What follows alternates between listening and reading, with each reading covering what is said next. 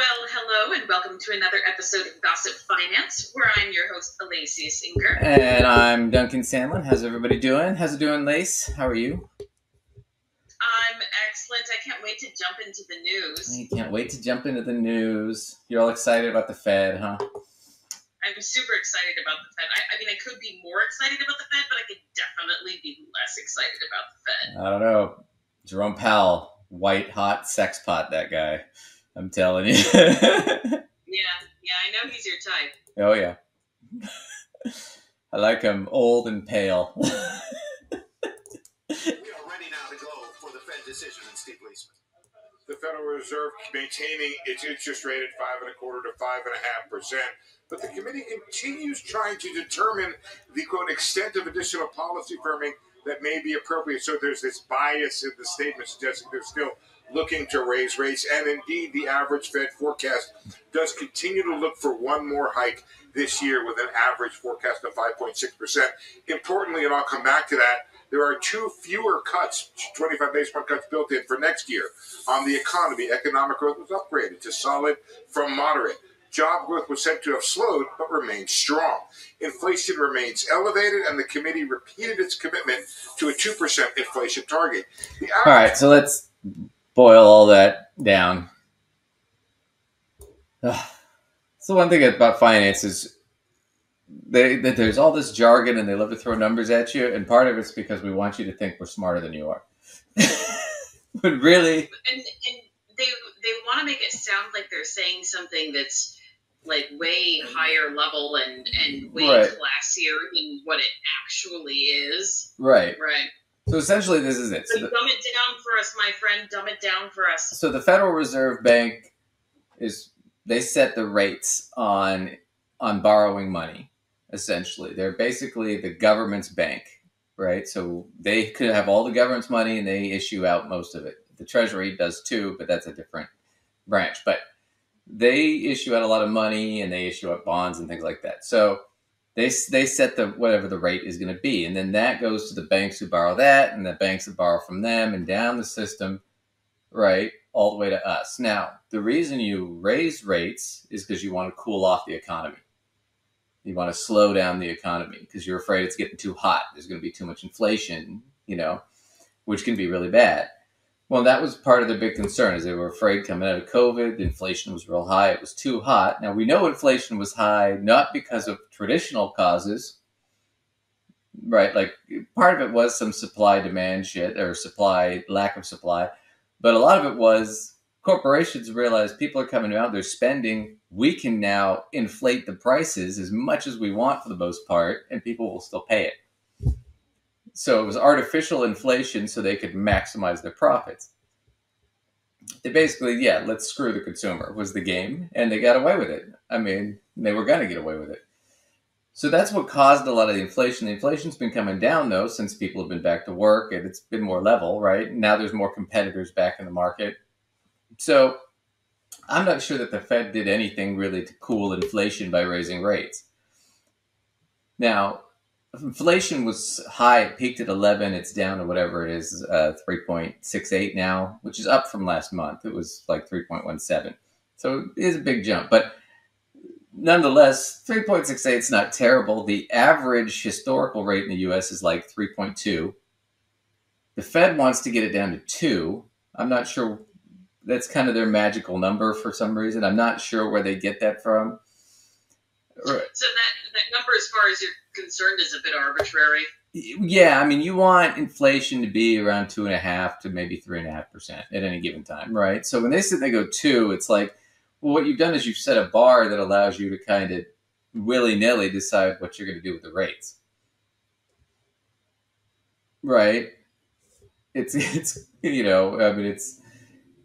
I can't think of a good example, but it's basically it gives you an excuse to do what you want, right? It's a get out of jail free card. Well, the rates aren't at 2, inflation's not at 2, so we're going to raise the rates again until it goes down. Well, it's like, is it really affecting inflation though at this point? Can we say that? Do we know? You could make an argument one way or the other because the inflation was coming down before they did this.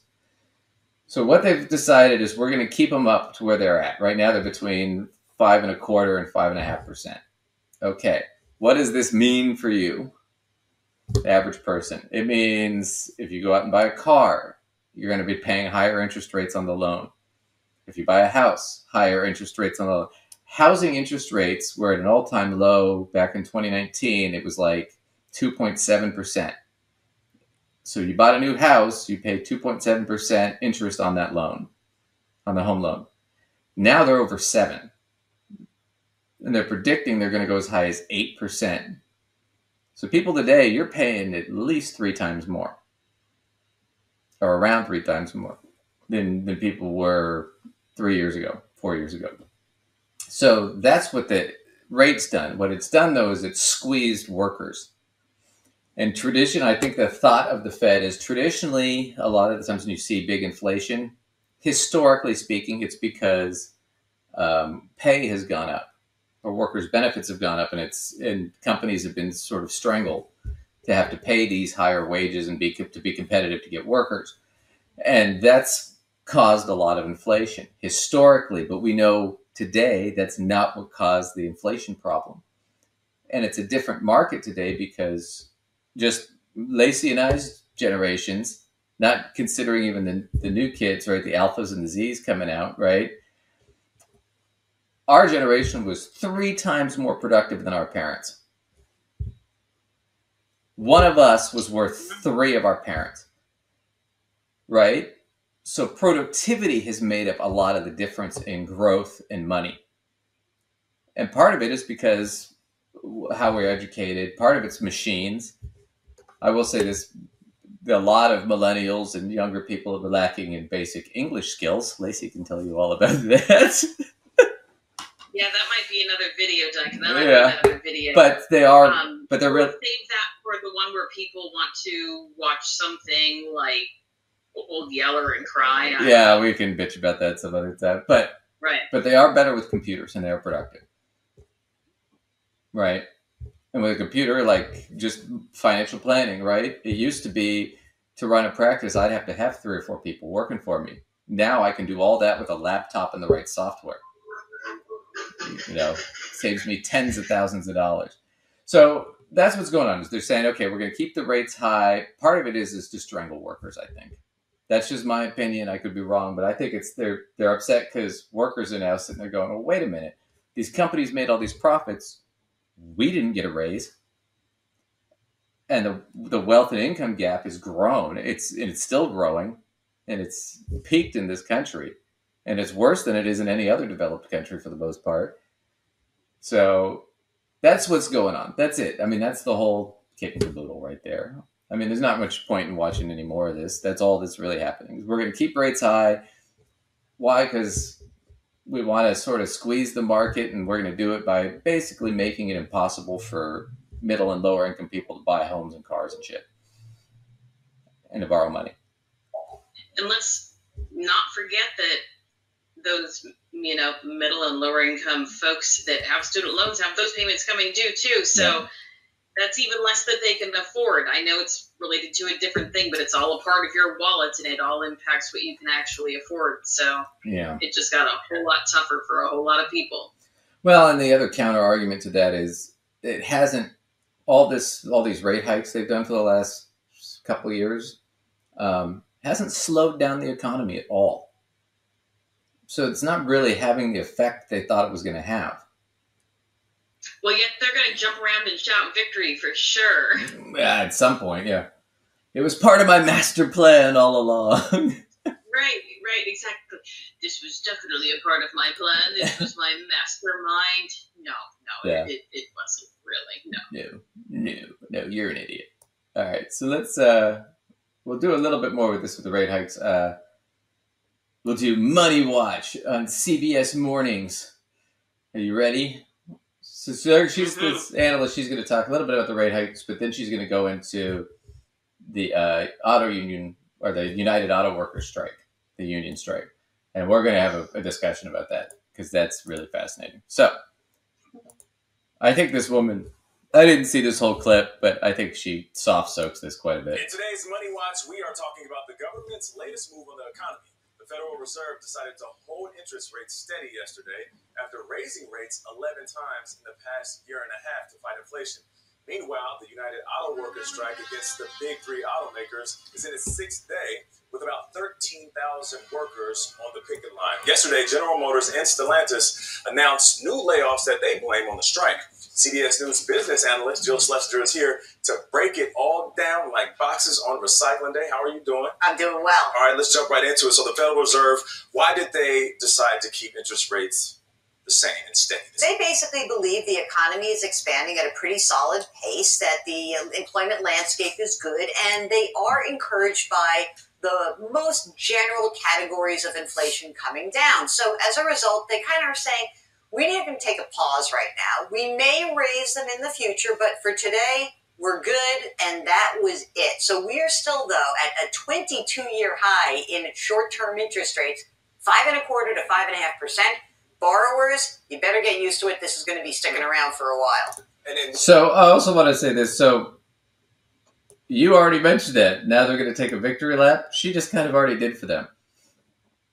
Yep. Oh, yeah, no, see, inflation's going down. They did it. See, the economy's great. It's really stable, and it's all because, no, they were trying to slow the economy. That's what raising the rates is supposed to do. It hasn't slowed the economy. The economy's crushing it. I mean, the economy's doing really well, and it's growing and growing, and inflation's starting to go down, and it's not, you can't sit there and go, well, we're going to raise rates to combat inflation by slowing down the economy. And the economy doesn't slow, but inflation goes down, and go, that was me. No, you were trying to slow the economy. That's all you were trying to do. Right? And you didn't do it. They're going to spin it just like I called it. Yep. They're going to spin it so they can take a victory lap, so that they can tell the American people that all the stuff they did with the rate did exactly what we needed to, so now we're doing awesome. Right. And the average person is going to go, okay, I guess it did what they wanted it to do. Not realizing they're making shit up. Yeah. They're literally, they're making shit up. Well, you could make the argument, but the bottom line is she's not even making the argument. She's just saying that's what happened. It's like, is it though? Is it, Jill? Is it really? So let's watch a little bit more of Jill here. Jill's gonna break it all down like recycling boxes on recycling day. What does it mean for inflation? I know their goal is to get it down to 2%. Yeah, I mean, they've made great progress if you think about it. In the summer of 22, we reached a peak of the consumer price index, 9.1%. It was horrible, right? We're now down to 3.7% on an annualized basis, but the Fed does target 2%. They think that's the right pace for the economy to grow, to create jobs, and for workers to be okay with their take-home pay. Well, I'll tell you what's going to be hard for the Fed. Going from this current level of 3.7 to 2%. This last 1.7% is going to be difficult for them. You keep hearing people complain about the cost of things, but then you hear about how inflation is supposedly going down. Is that number, does that include gas prices and like eggs and milk? And yes. So that top line number, 3.7, is inclusive of everything. The Fed does like to look at the core level. It strips away food and energy because those are such volatile categories. Like gas prices are up really enormously over the last few months because Russia and Saudi Arabia cut production. So when we take that out of it, the general rate of the core inflation is driving lower. And that is good news. Super interesting. Let's go to the Yeah, part of that is food, not so much. Food tends to be, groceries and things tend to be fairly inelastic because people need them.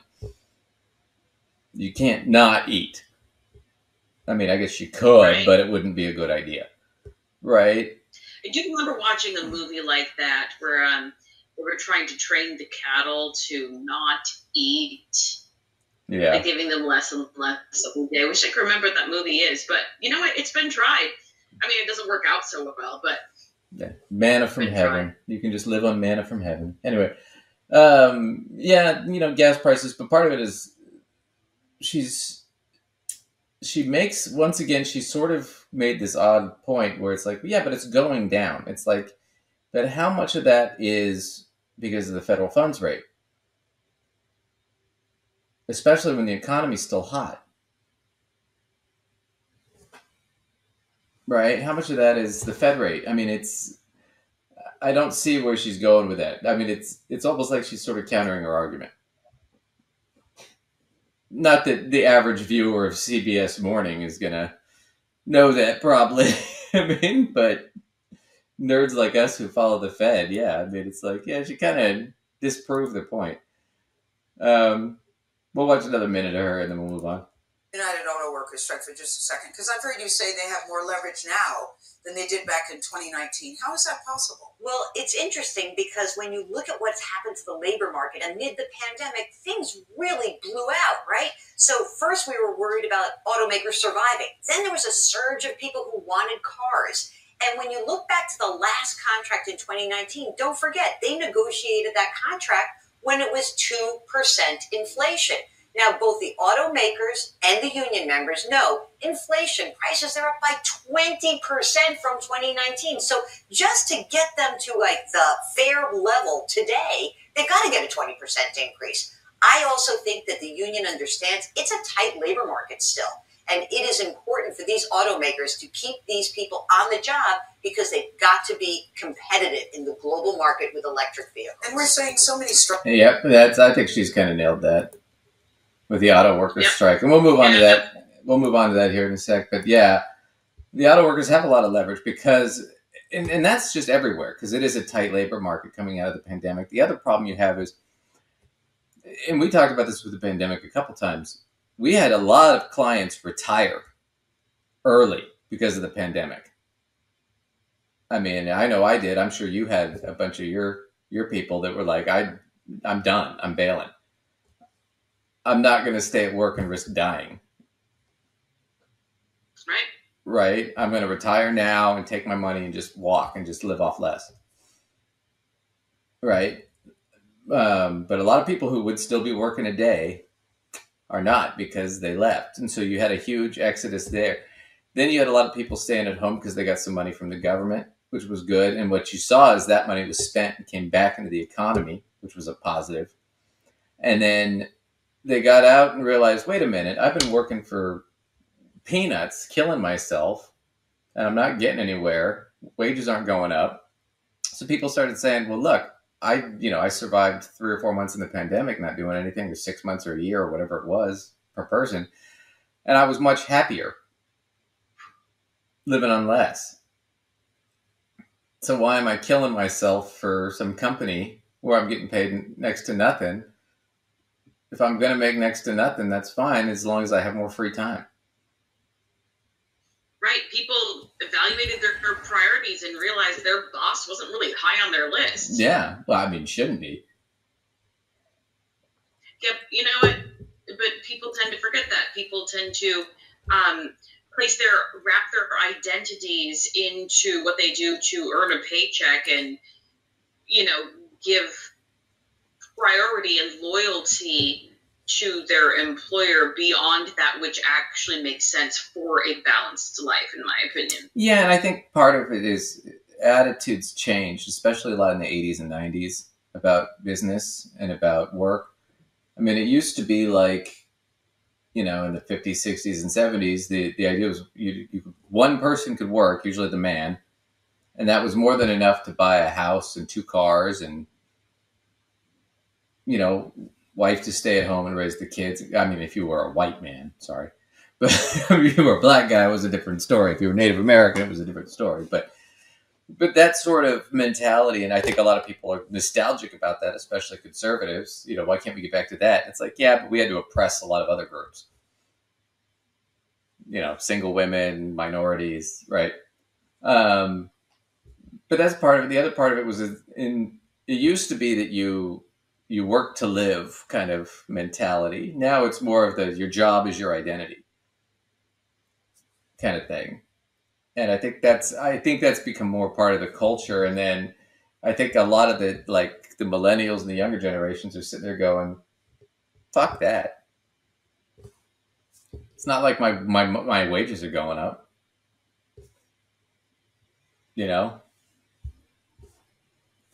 I mean, I might as well do something else. And so that's kind of, I think, what's being done here. But that's why you've got kind of a squeeze in the labor market is people want more. If I'm going to have to now put on pants and go to work, I want another 20%. I want another 40%. Make it worth my while. You know. That is fair. I have come up with my pants number. Everybody's pants number is different, but I'm not putting pants on for less than blank, yep. Right? It gets higher as you get older, kids. Be surprised how hard it is to put on pants as you get older. Anyway, so let's look at a little bit of the United Auto Workers strike. This is CBS Live. We got CBS a lot today for some reason. Labor standoff between the UAW and Detroit's big three automakers is nearing a second week. Yes, both sides are vowing to expand their actions if negotiators cannot work out a deal by Friday. Nearly 13,000 GM, Ford, and Stellantis workers are now on strike at 3 facilities. The union president says more workers will walk off the job tomorrow unless there is serious progress in the negotiations. Meanwhile, automakers say more layoffs are coming if the strike continues. CBS News senior transportation correspondent Chris Van Cleve joins us now from Michigan. Chris, it's good to see you. So the UAW has set a Friday deadline for a deal. What's going to happen tomorrow if another 12 to 15,000 auto workers walk off the job? Well, we don't know how many auto workers will be called on to strike. It could be similar to what we saw a week ago. It could be much larger. Right now, they have called a strike at 3 plants. It's about 13,000 UAW workers on strike. The union could do the same thing again and pick 3 more plants. They could go much bigger. So we don't know. But what will happen is whatever plants are struck, the workers will walk off the job tomorrow, and those plants will cease producing whatever it is they make, if they're an assembly. So, yeah. So now it's become kind of a pissing contest, right? You strike, we're laying people off. Which I think is, I don't know the whole situation with the 3 big ones, but I would sit there and go, you start laying these people off when they're striking, one, it looks horrible. The PR is terrible. Oh, yeah. How do you spin that? Right, and 2, you're gonna eat it in lawsuits and unemployment checks. And for the people who don't know this, if you own a business and you fire your employee and you don't have a and your unemployment premiums, right? Well, and then you don't have a good cause, and your employee says, "Hey, I think I was wrongfully fired, or they didn't give me a reason, or whatever it was," right? And they go to unemployment rules in their favor. It's not even a court. It's a separate unemployment rules. Guess who's paying their unemployment check? You are, the employer who fired them. So if you we're gonna lay off 13,000 people striking. I can't remember how they laid off. It might have been about that same number. But it's like, you lay off all those people, that's all unemployment you have to pay now. Not that unemployment's super expensive, but still, you're paying people to not work at this point. So the big thing with this is, so Bernie Sanders came out on this, and the Democrats, Biden's been real supportive of the union, which is kind of a big switch for him because he kind of left the train workers union, he basically kind of told them to suck it. But here's Bernie Sanders, and he's talking about it real quick, and we'll watch a little bit. I'm not going to watch the whole thing with him, but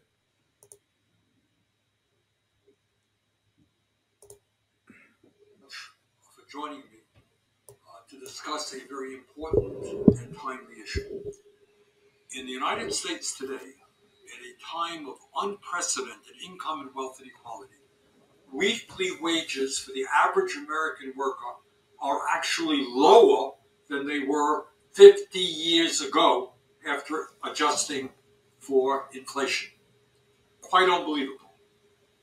And that means that despite a massive increase in worker productivity, despite CEOs now making nearly 400 times more than what their employees earn, despite record-breaking corporate profits, dividends, and stock buybacks, the average American worker, in many respects, is worse off economically today than he or she was 50 years ago. That morally grotesque and growing inequality is exactly what has been occurring in the automobile industry for decades.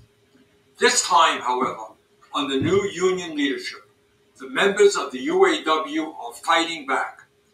If the big three automakers, General Motors, Ford, and Stellantis, do not provide reasonable contracts to address long-standing inequities in the industry, there will be a strike.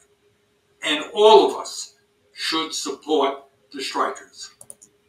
I agree with all that. Yeah. I don't know what else to say other than I agree with all that. Now, feeling burned on that one. Yeah. Now, it's become kind of a PR war, right? Where GM and Stellantis and Ford are trying to fight back and sit there and say, well, you know, we kind of have to. I mean, I think GM offered 20% raise. It's something else, but they didn't offer a ton on the table. But they're like, oh, but this was unprecedented. We offered them a ton, and they're like, no, you didn't. Right? Here's the counter argument. All right, and we're gonna do this. This was from Yahoo Finance, and the article, just so you guys can see that I'm not lying to you. What striking workers get wrong about automaker profits? And I'm just gonna read a little bit for you real quick. So General Motors spent $21 billion on stock buybacks during the last 12 years. It's a lot of money, $21 billion in stock buybacks, which basically inflates the price of their stock. It should give more money to assembly line workers instead. That's the logic of the United Auto Workers Union, which is staging an intensifying strike against GM, Ford, and Jeep parent Stellantis. So far, nearly 13,000 members are off. Now, the whole thing about this, as he gets down to it, is the Detroit Three, the big three companies, GM, Ford, and Stellantis, profitability compared to the best automakers in Japan and Europe, Toyota and Volkswagen, along with Tesla, which only makes electric vehicles, GM and Ford trailed the other four in total profits. If you measure it by percentage, if you measure it by total amount of money, they didn't. But if you measure it by percentage, and you got to remember, Tesla only started making money in 2020. True. Tesla was profitable. It was a non-profit for a long time. So they're comparing this out, and they're like, so Tesla was a non-profit. It was not profitable, non-profit. So I'm sorry. You know what? That choice in words was really funny. I know. Sorry, that was a slip of the tongue. So Tesla had a 15.4% margin on 2022. 9.4 for Stellantis. Jesus, that's still almost 10%. That's pretty good. 6.3 for GM and negative 1.3 for Ford. GM is he ignores this, but GM is now the second largest electric vehicle manufacturer in the world, behind Tesla. But they're saying they can't compete with Tesla. GM's got more plants, more people. It's a whole different entity. And they're going to compare profits, and I want to show you guys this. So this is the profit comparison chart they make in this argument. So automaker profits, BMW, Toyota, right, over the last 10 years were really great profits. Mercedes, Hyundai, and then GM, Honda, whatever, Volkswagen, Ford, Stellantis, Nissan, and Tesla. What I want to point out to you is this. This is why I think this is such a shitty argument, right? BMW, okay? Where are they located? Berlin, Germany, right? Toyota's Japan. Mercedes, Germany, right? Hyundai, Japan. And then GM, Honda, and Volkswagen, all about the same. Ford, Stellantis, kind of hiding behind them. These are American companies, and there's these Volkswagen and Honda are like more economy cars, so they're not going to see a ton of growth. But if you're comparing those profits and saying, well, wait a second, that's the problem is they can't get investors to come in and invest. Well, that's a stupid argument. They're blue chip companies. They get investors by paying dividends, not by inflating their stock with stock buybacks. You know, nobody's running out and buying Coke because they think Coca-Cola is going to suddenly shoot up in price. The company's plateaued out. They're pretty much maxed. I mean, they're going to grow little bits at a time. But if you're looking for a growth investment, they're not shooting up. Yeah, it's like I'm not going to invest in Nike for a long-term growth stock. I'm going to invest in Nike because I want to get dividends. Right. You know, it's the same thing. So they're kind of, I mean, it's apples to oranges. So you can't sit there and go, okay, well, they have to do this. So Tesla's average margin is negative, but that's only because they only started making a profit in 2020. Let's see. What do you want to say? GM and Ford have been dismal performers, with GM down 15% during the last 10 years and Ford down 29%. I don't know where he's getting that from. Oh, the stock price. Sorry. Yeah. So that's, I mean, but part of that is just what the economies have done. And GM and Ford didn't really get into the electric vehicle game until recently. And that's where everything's moving. Right? And when was the last time GM and Ford had anything really new or interesting to talk about? Oh, geez, I can't even remember. Yeah, they're just making the same shit over and over. So that sounds to me more like a leadership problem. So, like, when you read this, it sounds a little compelling. Well, maybe they're not getting the investors and they're not making it, and maybe the workers just have to take it, right? Because if it's all about, but it starts with that first big thing, which is the bullshit thing, which is, because this when I first read this, I'm like, there might be an argument here, and then when I thought about it for a few minutes and then came back, I was like, no, this is bullshit. Because the first thing is General Motors spent $21 billion in stock buybacks. It should give more money to assembly line workers. That's their UAW's argument, is what this is saying. No, their argument is the executives and the CEOs got 40% raises over the last 4 years, and we got nothing. Oh boy! So it's hard to reconcile that. Yeah, so we're gonna move in here real quick. Let's see if I can. 40%, no percent. I mean, Oh no, absolutely. So here we go. So this is the Majority Report with Sam Cedar, and he's talking to, I think it's David Dayen, who's a journalist, and they're talking about this, and they're going to watch a clip of, I forget her first name, Mary Barra, who's the CEO of GM. The CEO of GM, Mary Barra, and this is the exchange. This was pretty impressive. The union is demanding, asking for a 40% wage increase over 4 years. They're asking for that in part because they say CEOs like yourself, leading the big three, are making those kind of pay increases over the course of the last 4 years. You've seen a 34% pay increase in your salary. You make almost $30 million. Why should your workers not get the same type of pay increases that you're getting leading the company? Well, if you look at compensation, my compensation, 92% of it is based on performance of the company. I think one of the strong aspects of the way our compensation for our represented employees is designed is not only are we putting a 20% increase on the table, we have profit sharing. So when the company does well, everyone does well. And for the last several years, that's resulted in record profit sharing for our represented employees. And I think you have to look at the whole compensation package, not only 20% increase in gross wage, but also the profit sharing aspect of it, world-class health care, and there's several other features. So we think we have a very competitive offer on the table, and that's why we want to get back there and get this done. But if you Okay, so I'm going to tell you this. So this is where this is just that cracks me up, that answer.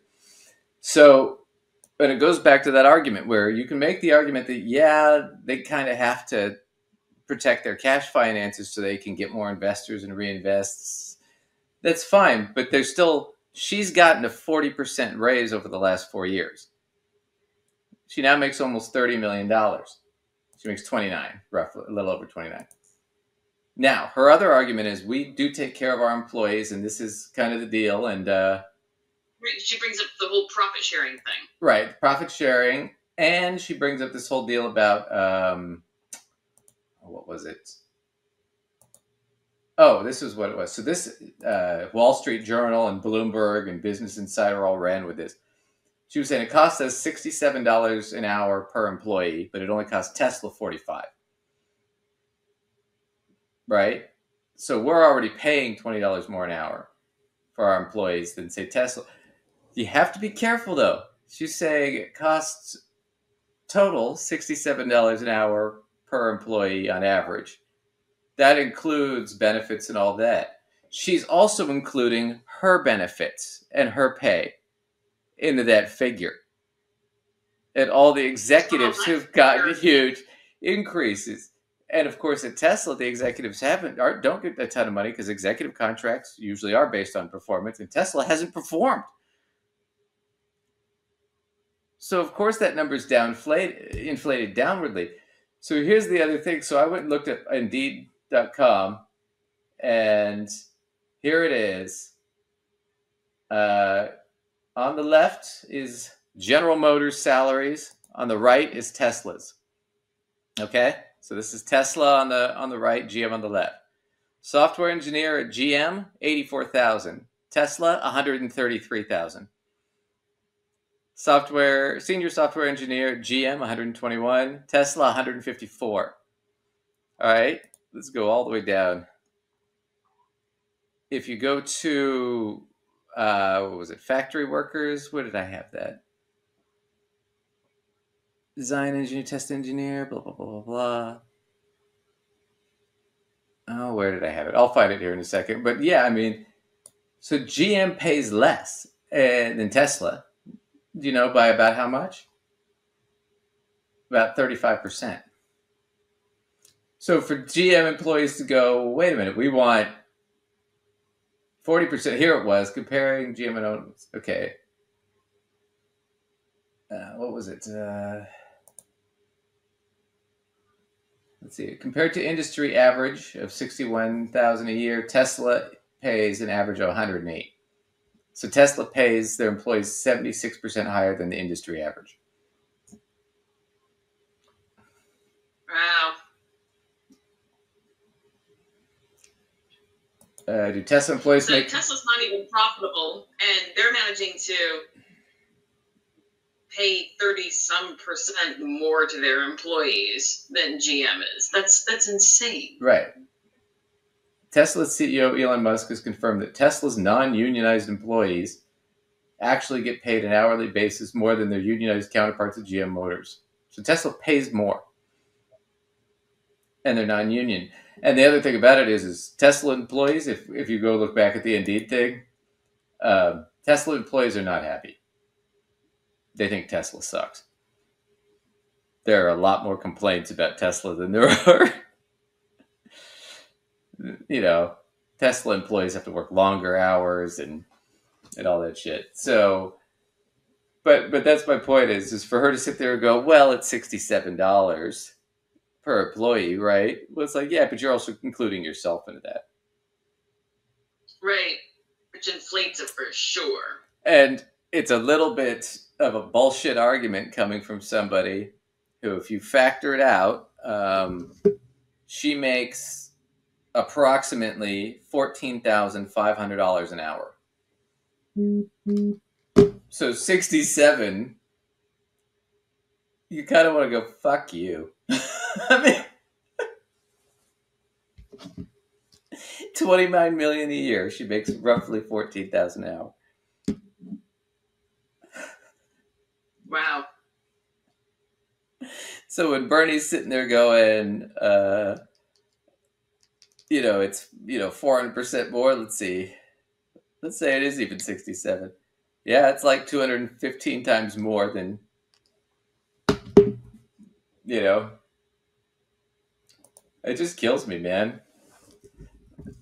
I mean, let's see. GM starting pay. What is it? Come on. Computer. Man. It's just a bullshit argument from her. Oh, here we go. GM hourly pay ranges starting $20 an hour for a production worker to $80 for a senior software engineer. So their average assembly line worker is getting paid nothing. Average assembly line worker makes $43 an hour. 13.96 per hour for cashier. Yeah. So they make around $40 an hour. And that's if you've been there for a while.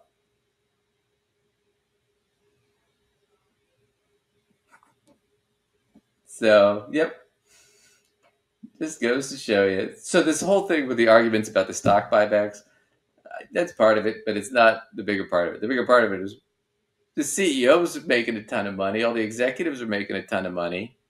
And we get nothing. And we're paid less than guys at Tesla who are fucking not even making a profit. I mean, that's insane. The company that's not making a profit is paying their employees more. Right. Well, they're making a profit now, but I mean, it's still pretty pathetic. But yeah, let's see. And then I want to do this next page. This was also the majority report. This is Republicans.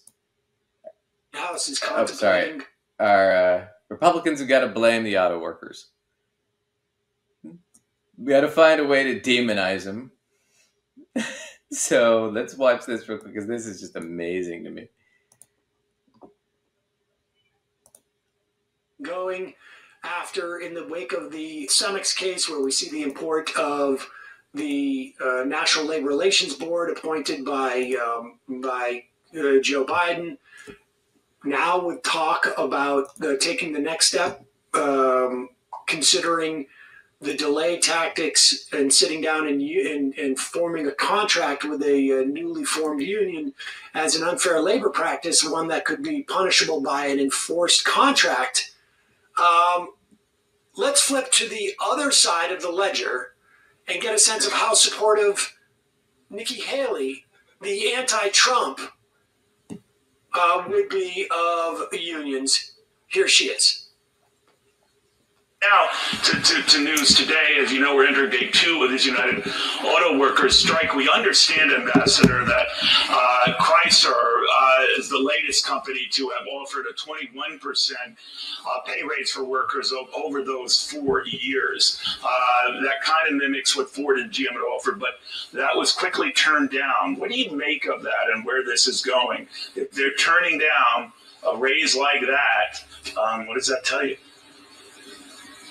Well, I think that's it tells you that when you have the most pro-union president and he touts that he is emboldening the unions, this is what you get. And I'll tell you who pays for it is the taxpayers. You know, here from what I understand, the union is asking for a 40% raise. The companies have come back with a 20% raise. I think any of the taxpayers would love to have a 20% raise and think that's great. But, the problem is we're all going to suffer from this. This is going to cause things to go up, and this is going to last a while. But I love the fucking, but that's what it is. Those greedy auto workers making around $20 to $40 an hour. They are gonna tank the economy and ruin it for the rest of us. Just because they're so selfish. Why can't they just take one for the team and spend the rest of their lives making fucking peanuts? Gee, or maybe some of those high-paid executives could take one for the team, lower their own pay, and spread it out around the employees a little bit. Well, yeah. Oh, we couldn't do something like that now. I was gonna say. I couldn't make less than $14,000 an hour. Let's see. Well, let's say $40 an hour. We'll say that's about $80,000 a year. So we'll say the CEO takes $1 million pay cut. So she could, what was that? Hang on, 1 million, about 80,000. Just because I'm too lazy to do the math. That's 12 people that you could double their pay if you wanted to. If you just wanted to give them a 30, 40% raise, right? That's still, that's what, 40 or 50 people And all she has to do for her, it's 1/29th of her pay. She has to take a 3.4% pay cut. And who's selfish? I know, that's my fucking point. It's so stupid. And Nikki Haley, and this is such a stupid thing too, because like the argument from the finance article, it's but see, BMW and all these, like, you realize BMW doesn't have to pay healthcare for their employees in Germany. They pay healthcare for their manufacturing plants here, but they don't have to pay for any of that in Berlin. You know, Toyota doesn't have to pay for healthcare. I mean, why don't, and now you got Nikki Haley. I'm kind of like, well, gee, Nikki Haley, if we had universal healthcare, if we had child tax credits and daycare and all that stuff, you'd save GM a shit ton of money on employee costs, wouldn't you? True. And they could afford to pay more. Well, but we couldn't have something like that now. No. But Nikki Haley, who also wants to cut your Social Security. Yep. We'll watch another minute of this, but yeah, it just blows my mind that this is all I mean, just remember, when you vote Republican, you're voting for your money to be taken out of your pocket. When you have a president, just to be clear, taxpayers. Yep. To be clear, it's not just the union that's asking for this raise. It's all the workers who are asking for this raise. And to be clear, when she says all these things are going to go up, that includes wages, both within the car industry and without. There is plenty of data that shows the implications of unionization within an industry, and just within, like, the greater the union density regionally, it will also impact wages there, because you got an opportunity to get a high-paying union job. Other non-union outfits are going to have to compete for those same workers. So when she says taxpayer, so it comes back to kind of the whole theme, and we kind of skimmed it over a little bit, but it's like the Fed raising rates. Who does that hurt? It hurts the workers. Why are we doing that? Because they want more money, and so we're trying to make them more desperate. So we squeeze the workers, right? So they'll go back and work worse jobs for less money because they're desperate, right? Now you get Nikki Haley saying the exact same thing about they're destroying the economy, blah, blah, blah. They should just go back and take one for the team. This is literally the king going out and saying to the serfs, well, the reason you don't have food is because you're not producing enough, you're not working hard enough. Not because I've taken all of it and given it to the army. And I left you guys with nothing but rotten food. That's what started the French Revolution. The people were starving in Paris because they were in all these stupid wars. And so all the food went to the front, and the people in Paris were left with rotten shit. And they started protesting because they were hungry. And then they started killing rich people and taking their shit. That's part of what started the French Revolution. It's like, but that's what they're doing. That's exactly what see, you need to sit there and take the hit, Mr. $20 an hour, so that the $14,000 an hour CEO, right, who I'm sure donates a lot to a lobby and whatnot. I'm sure Nikki Haley gets kickbacks from all that. Right? So that I can afford my next vacation or my yacht or my new house, or, why aren't the serfs surfing, man? Good question. Why isn't my maid cleaning my house? Well, you haven't paid her in 2 weeks. Well, she should do it just out of loyalty, because how am I supposed to function in a dirty house? No, you got to pay people. So nobody's volunteering for that. Yeah, fuck that. Nobody's volunteering to do your damn laundry or your whatever other stuff. Yeah, nobody's volunteering. Well, it's just a self-entitlement thing. That's the problem. It's the CEO kind of like, I don't know. I offered him 20%. I got 40, but I offered him 20. And you got to remember, my pay is based on performance, and the performance has been really good. Well, not because of anything you've done, but because we came out of the pandemic and demand spiked. I mean, just because you got lucky doesn't mean you're fucking talented or you merit $30 million a year. Yeah, these things are not the same. Yeah. Do you love it how the most meritless people in the world are always the ones that tell you it's all based on merit? Yeah, that's because you just happen to be rich. You can't just believe that, oh no, I just happen to be rich because I got lucky or who my parents were. So anyway, we're going to move on to one last thing here for the news. Lauren Boebert. Lacey has not seen this story or heard it. I know we're kind of the last dog to the bowl on this one, but this is Lauren Boebert went to see Beetlejuice the musical. She went to the theater, and she had a grand old time. Are you ready, Lace? I don't know, am I? Yeah, you should. You should be. Here it is. Lauren Boebert goes to the theater. Tonight, surveillance video revealing the truth about the night Colorado Congresswoman Lauren Boebert was kicked out of a theater, her version of events going up in smoke. After denials she was vaping inside a Denver theater during a musical performance of Beetlejuice, this video clears the air. Boebert is seen on video blowing smoke before the start of the show. The Colorado Republican representative is also seen dancing and clapping along to the music, her arm raised above her head, even using flashed photography. A woman sitting behind her appears to lean over and say something to Boebert. At one point, her date is apparently unable to keep his hands to himself.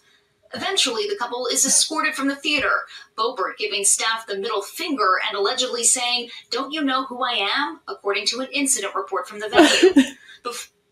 This video revealed the true performance, her campaign manager denying the allegations that Boebert was kicked out for vaping, telling the Washington Post in a statement there might have been a misunderstanding.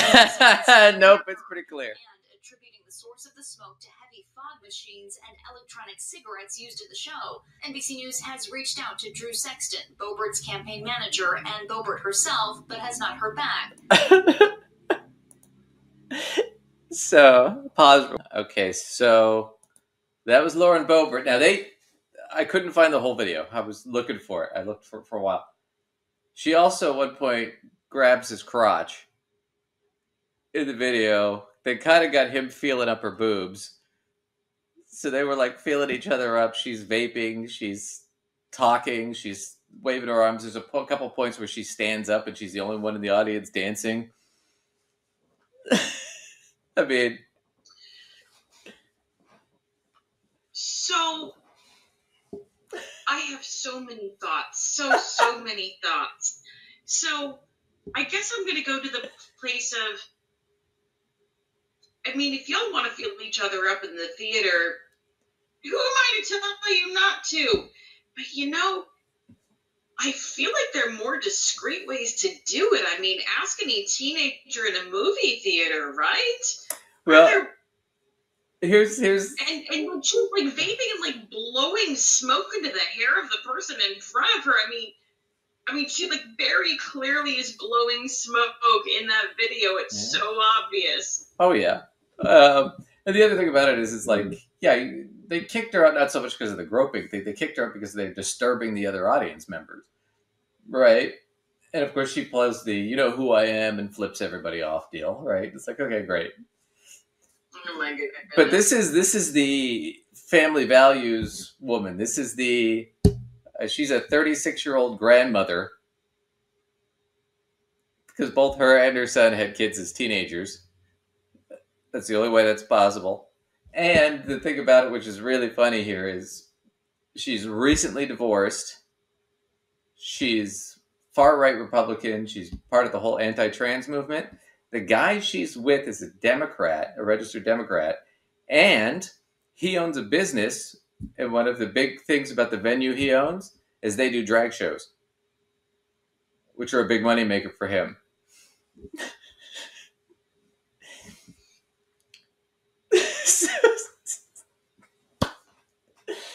The this just keeps getting stupider and stupider. So she's in the middle of a divorce,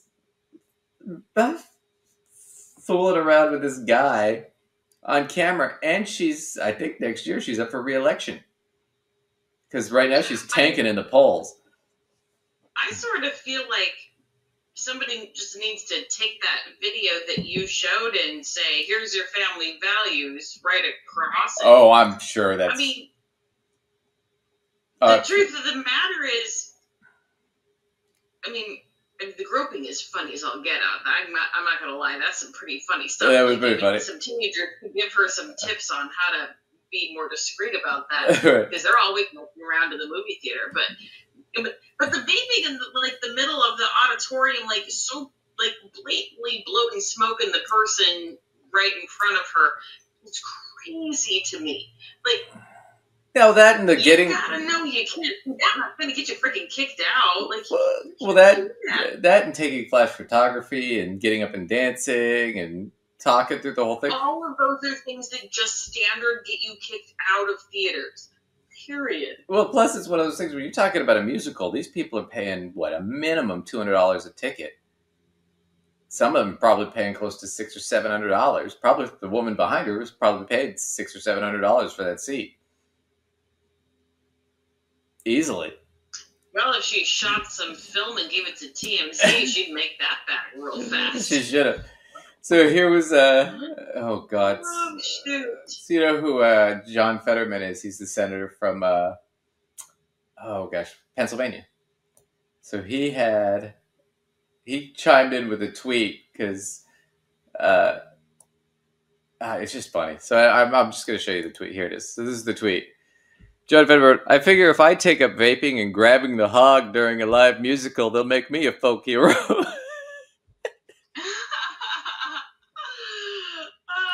that's so funny. Oh, man. That was just priceless. That's great. Grabbing the hog, she did. She got some hog. Man. She's gonna lose her seat. She is just out there. Oh, that's so funny to me. Yeah, but that's the party of family values.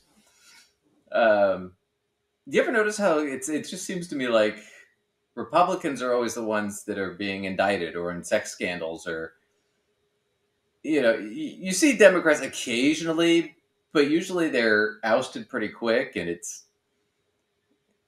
they're usually having boring things like affairs. Yeah. Not full on, sex scandals or, crazy stuff in public.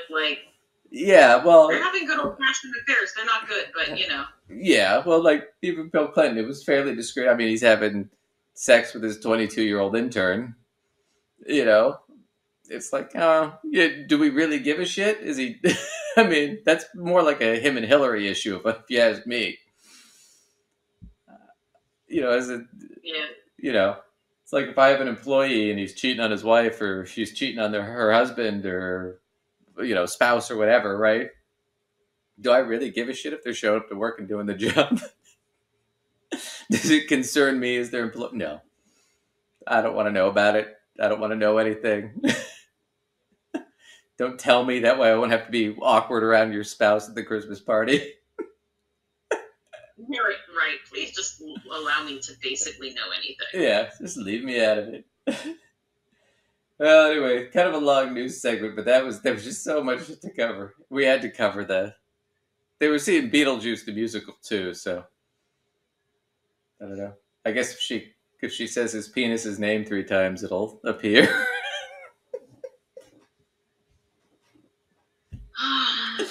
Oh my goodness.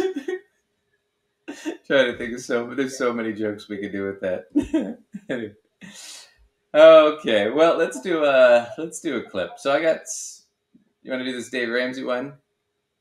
Heck yeah, let's do it. All right, so this one's titled, I'm 59 years old with nothing saved for retirement. And yeah, we'll compare notes and see what he says. I haven't seen this, Lacey hasn't seen this, so we're coming in cold. Listen, I haven't even heard the call yet, and I'm feeling like maybe he's going to tell someone to sell their car. Well, I don't know. Let's find out. He's going to tell Let's them. hear the call. Yeah, let's sell your car. He likes to tell people to sell their cars. So as a completely blind thing, not even hearing this scenario, sell your car. It does feel like it's It might be in there. Yeah. It might be in there. Cut up your credit cards and sell your car. That's it. All right, let's see what he says.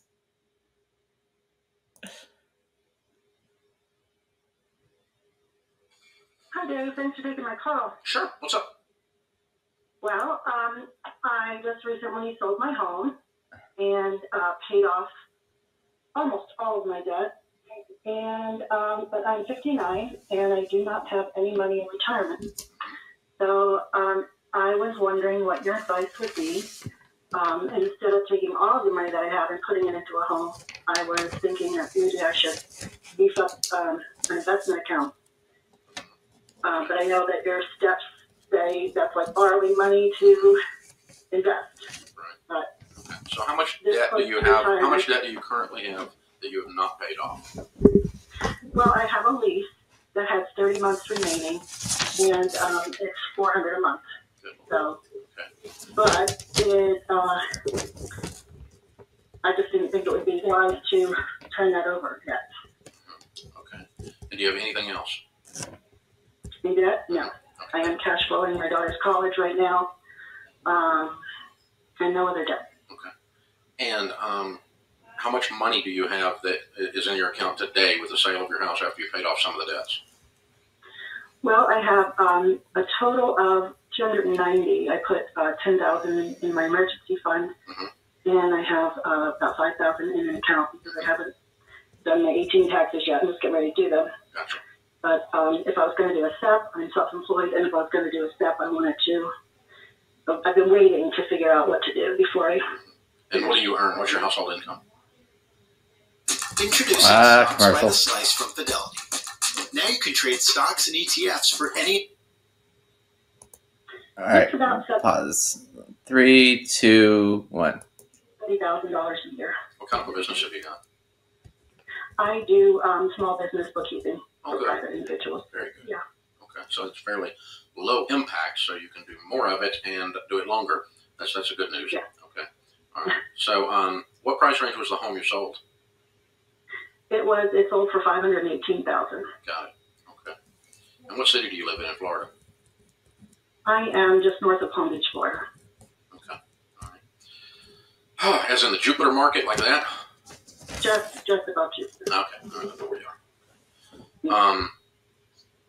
Well, I would like to stay in the $300,000 range for a home, and so I was thinking maybe invest $200 into the house and take a small mortgage for 10 years. okay, here's where we've got to get. Here's our ratios. Here's the 3 All or right. 4 numbers that are the. Before he gets into his ratios. So did I understand that correctly? She has about $290K off the house.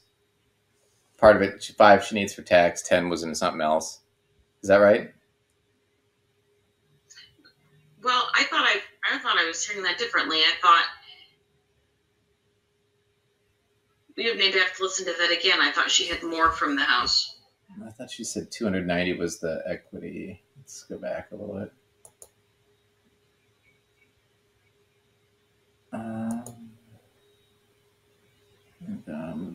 Let's do this. She has the car lease, which, who cares?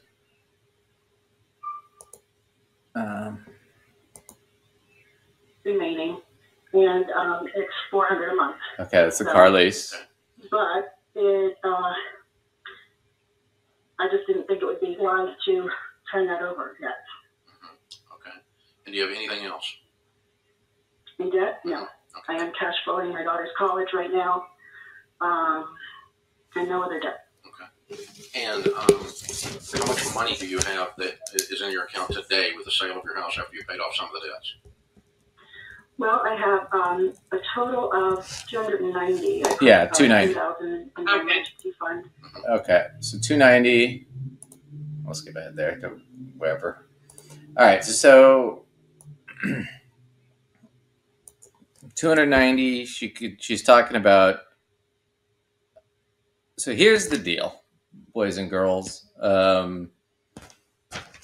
for the federal government, not states necessarily, but for the federal government, typically so if I buy a house, right, let's say I buy a $250,000 house, and then in 5 years it goes up to, it's now worth $350,000. So I made $100,000 in equity.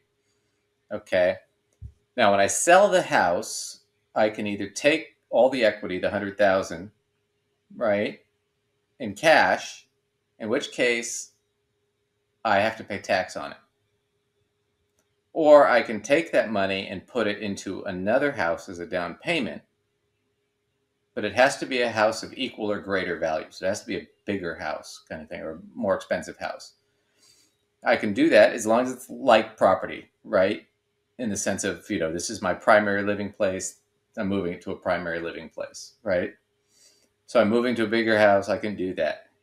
Now, if I try to do that where I go from a bigger house to a smaller house or a lower priced house, the IRS will not, I still have to pay tax on that money. The IRS will not let me do that, except for they will let you do it once in your life, the first time you do it. So if I want to go, in her case, she's going from a $518,000 home to, she wants to do like a $300,000 home. She can do it one time and the IRS will waive the taxes on some of that money. I don't know if the whole amount, but at least a large chunk of that amount.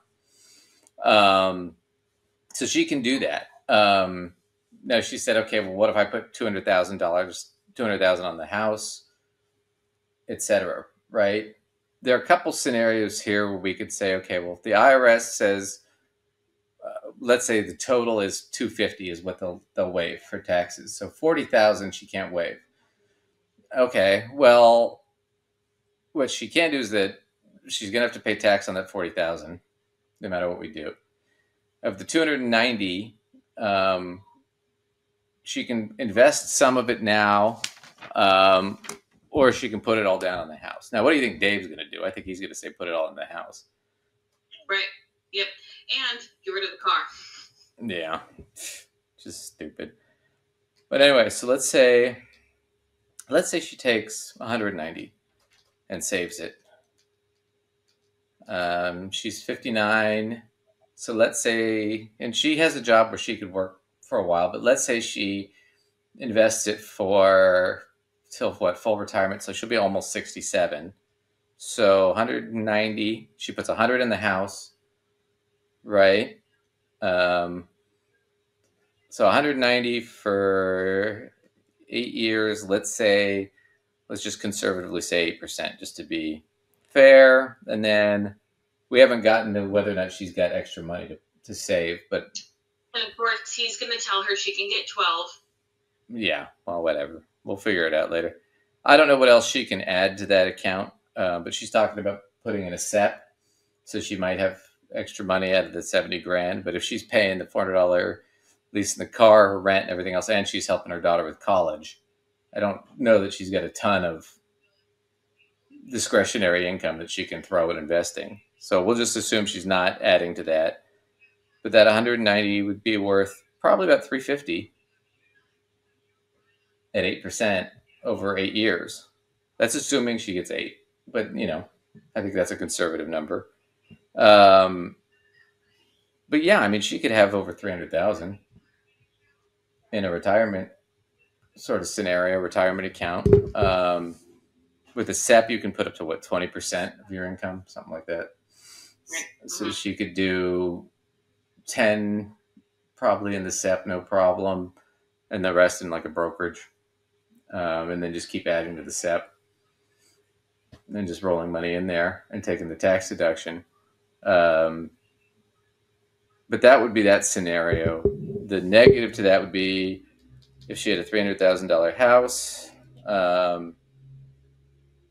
And let's go with right now, interest rates are 7, right? And this was recent. So let's say she gets an interest rate at, let's say 6, just to be fair, for a $300,000 house. And she gets a 30-year mortgage, let's say. Her payment would be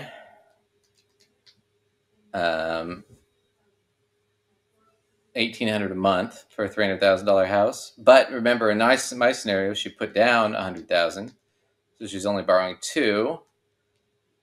So she would have $1,200 a month for the payment on the house. Now, in her scenario, where she's putting $200,000 into the house,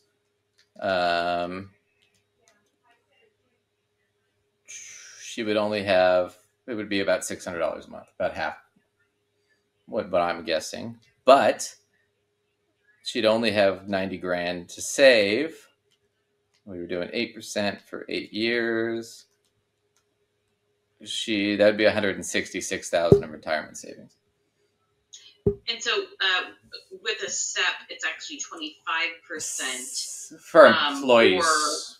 For employees, for the employer, 22.5. No, for employee, because when it is 25 for the employer, but when you factor in the how you do the taxes, it ends up being 20. Trust me, I've done a ton of them. It ends up being 20 for the employer, and since she's self-employed, she'd only get to put in 20.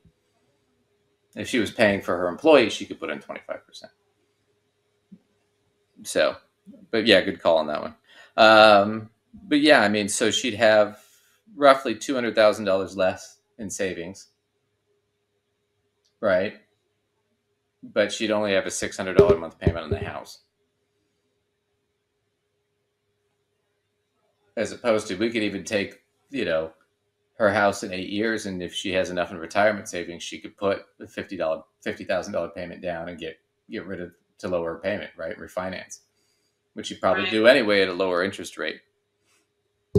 So, yeah, I mean, there's a couple different things she could do.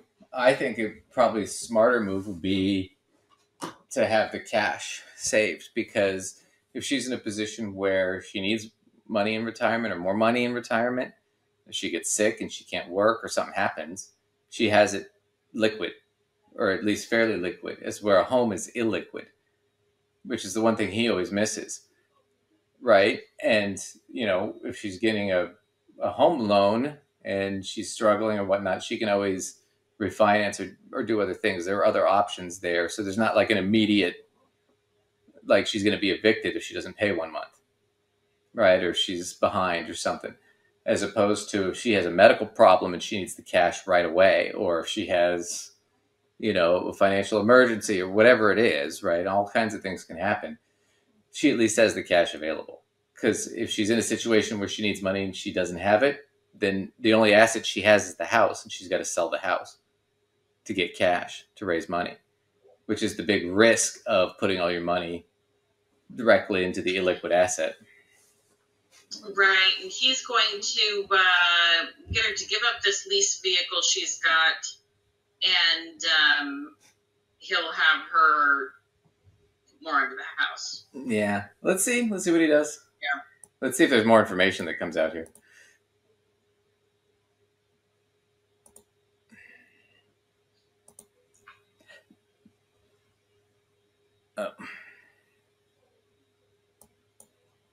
Oh, I'm not getting any sound. Hello. What did we do? Where were we? More of it and do it longer. That's a good news. Yeah. Okay. All right. So, what price range was the home you sold? It sold for $518,000. Got it. What? we got to go further than that. We were further along than that. Yeah, no, we were right about. We weren't that much further.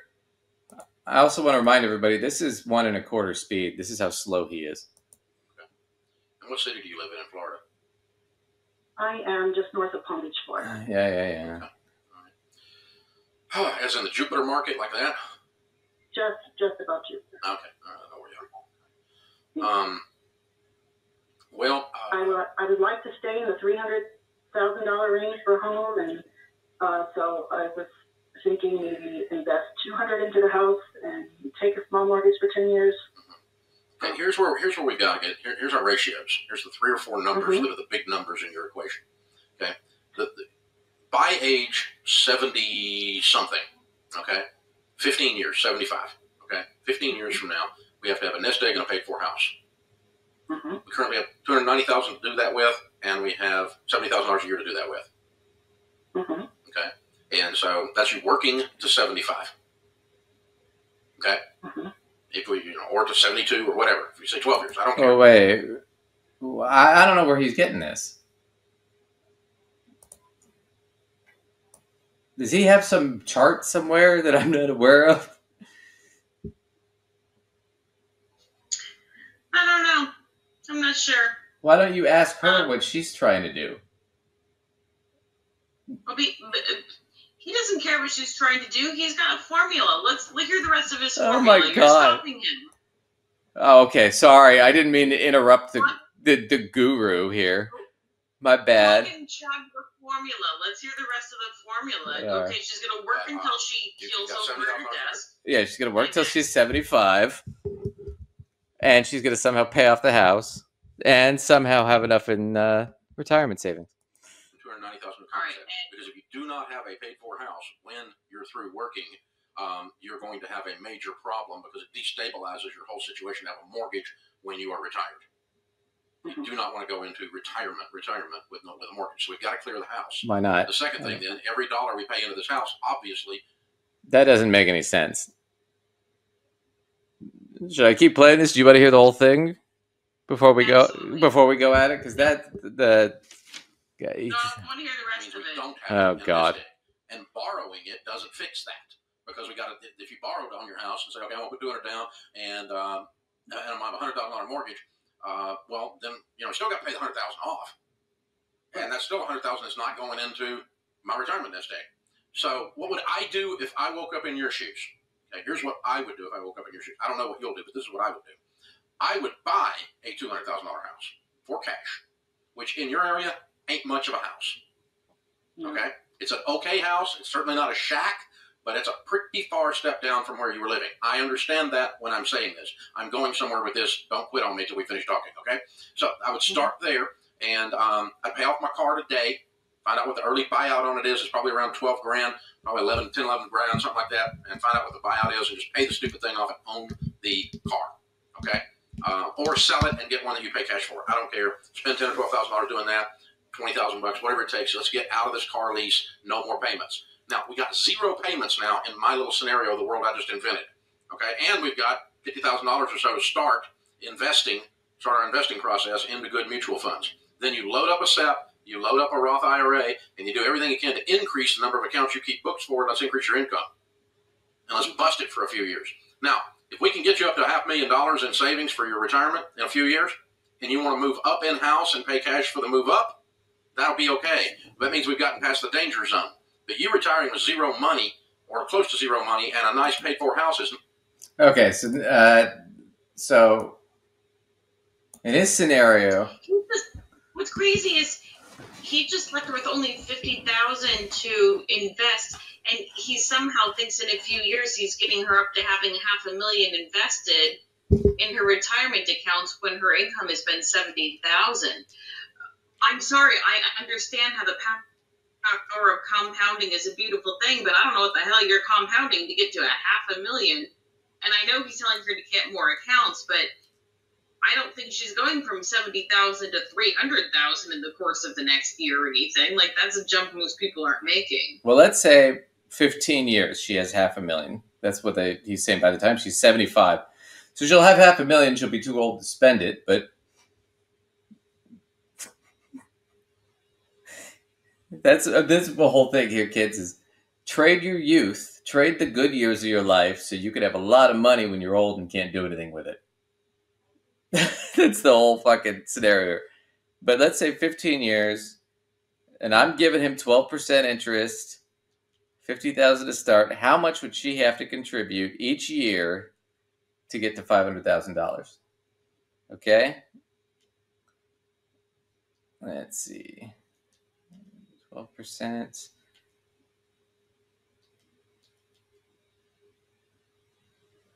Maybe if I did that right.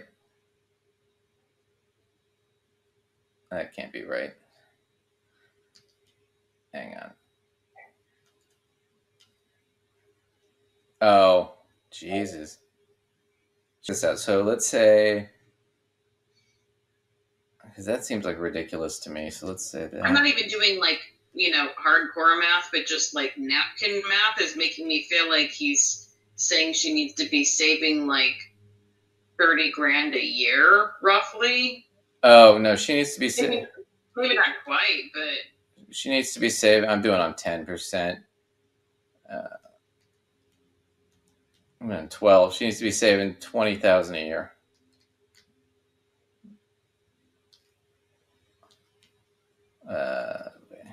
So $1,700 a month. 1,000 times 8. So she's making roughly around $4,600 a month. He wants her to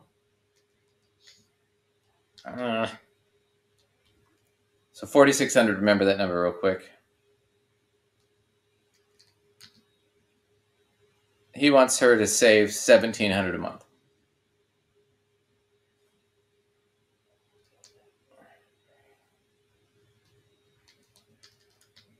So she needs to save 37% of her income to get to, and 15 to be 75 with $500,000 by his scenario. How is she paying for her daughter's college? No, she's not. Granted, she doesn't have a mortgage payment, but she's going to probably have an HOA payment. She's going to have to pay for, taxes and maintenance and all that shit on the house. As we're with my scenario, it's like, okay, yeah, you still have a mortgage on the house, right? But you got a $300,000 home that has a much better chance of growing in equity than a $200,000 piece of shit, like he's suggesting. So at least you have the home gaining in some value. On top of that fact, in my scenario, by the time she's 67, if she invests $190,000 I put in, if she invests $190,000, she could have over $300,000 sitting in a bank account, sitting in a brokerage account or in a retirement account. So she'd have $300,000 to $350,000 cash. And I'm using 8%. I'm giving him 12. So I've handicapped myself, and I've still put her in a better position at 67 than he's put her in at 50 or at 75.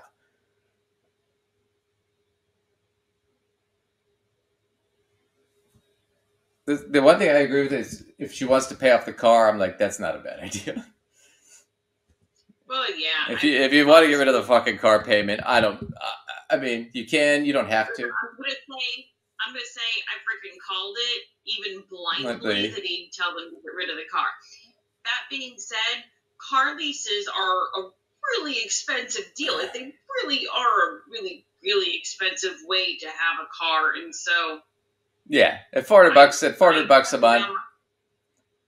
Well, she said she can use that money for better things. Well, she said she has 30 payments. That's $12,000. So just if you just want to pay $12,000 and get rid of the fucking payment, especially since you have the money because of the sale of the house, just make that go away. Yeah, it's one of those where it's like I would tell the client it's kind of up to you what you want to do.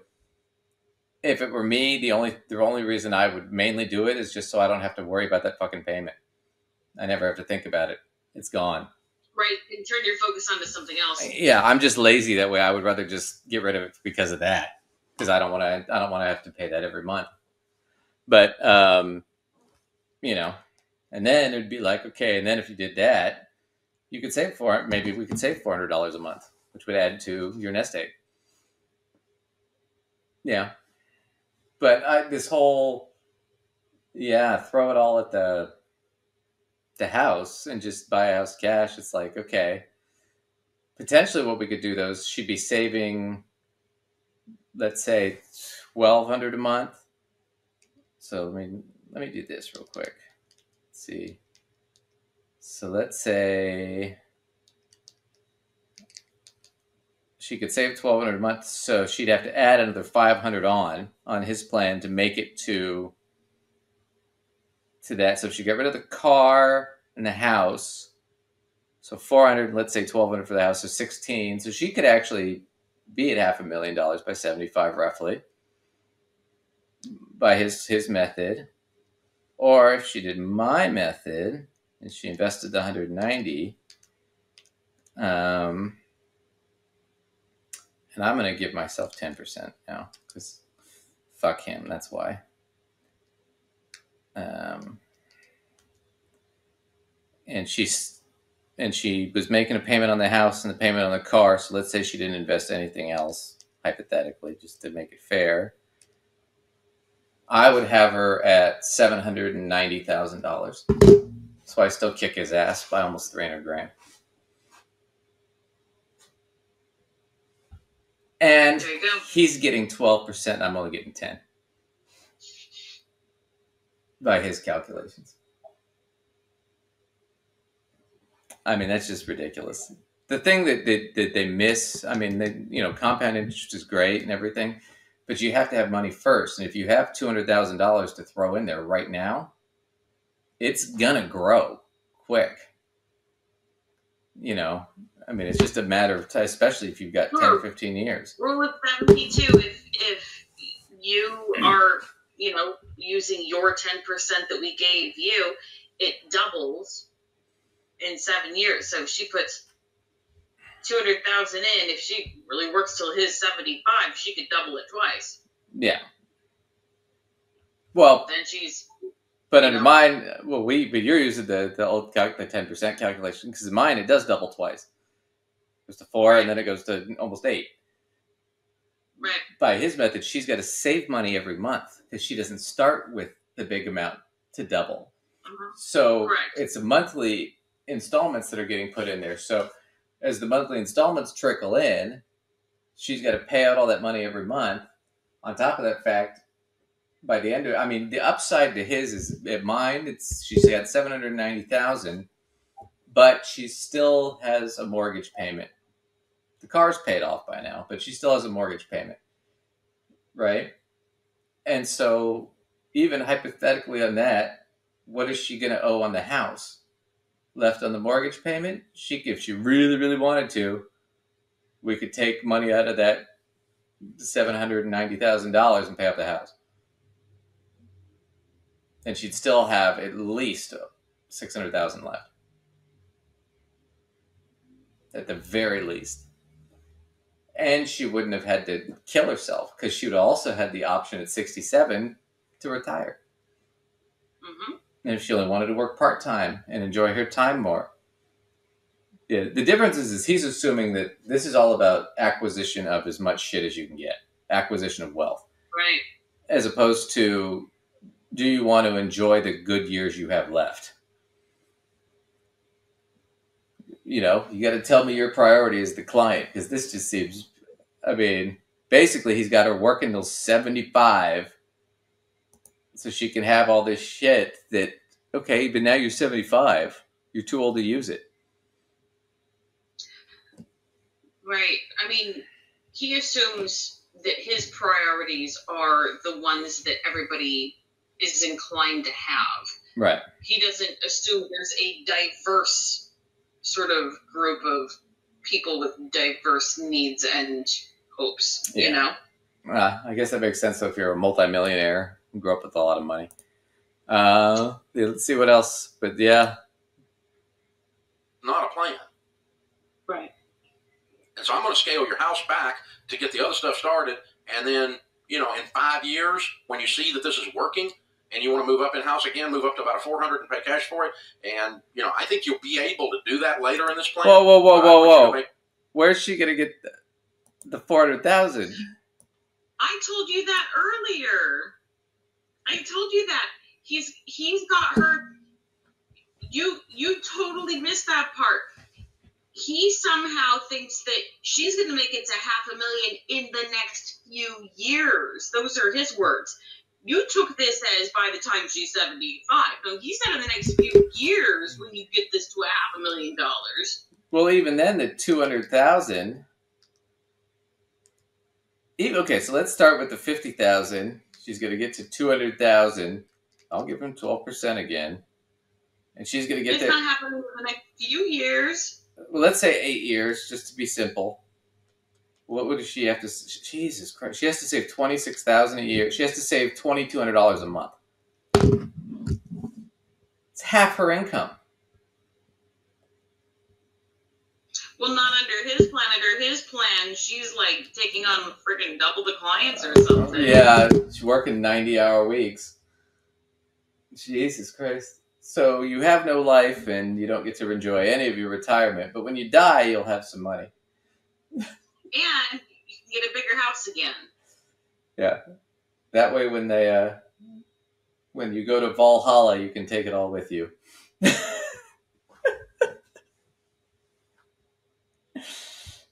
The Vikings believe that you could take all, yeah.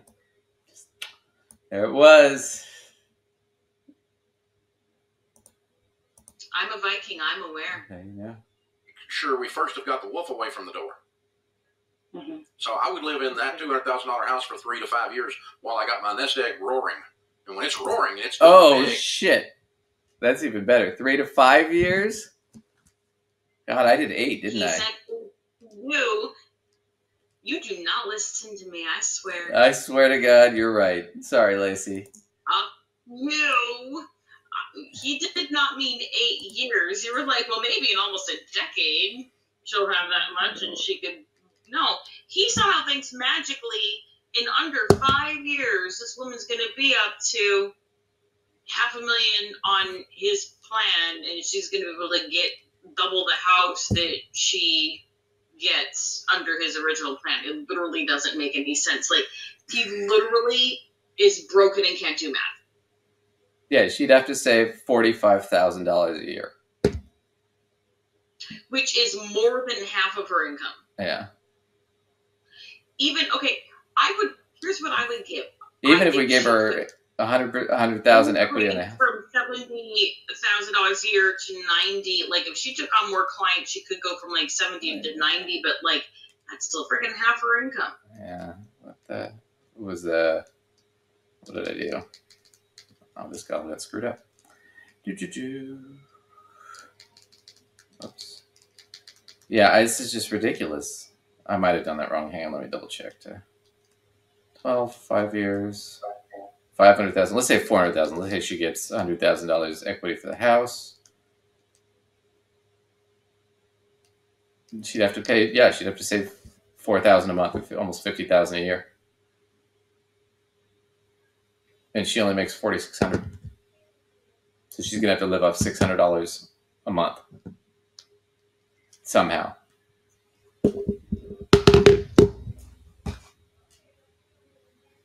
I don't know where they're getting these numbers from. And he promised us a couple ratios, and he never gave us any ratios. Do you ever notice that? Does he know what a ratio is? I don't think so. Yeah. Usually you have to divide something by something to get a ratio, Dave. One number over another number looks a little like a fraction. Yeah. Oh, man. Well, that was Dave. I don't know that I want to... Do you want to see any more of this, or... No, Yeah, it's not much. We're good. We're good. Well, did you want to do one more, or you good for today? I feel like I'm good for today. I'm tired, All honestly. right, cool. Well, then let's wrap up, and we'll catch everybody next If time. everyone's good, we can hold it over if it's interesting. I haven't really watched it, so I don't know. Anyway, yeah, so that's it. We're going to bail. Thanks, everybody, for watching. Lacey, where can everybody catch you at?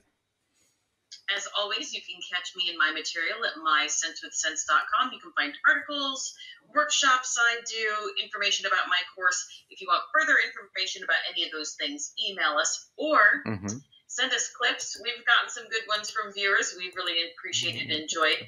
Topic requests.